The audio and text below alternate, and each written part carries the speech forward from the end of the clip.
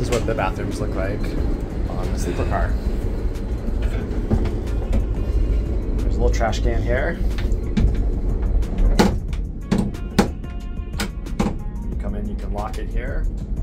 There's a light that turns on there to tell you it's locked. There's a changing table, tissues, paper cup dispenser, towels, mirror, little sink. They do provide hand soap for you. There's the toilet, the power flush. There's an outlet in case you need to shave or dry your hair.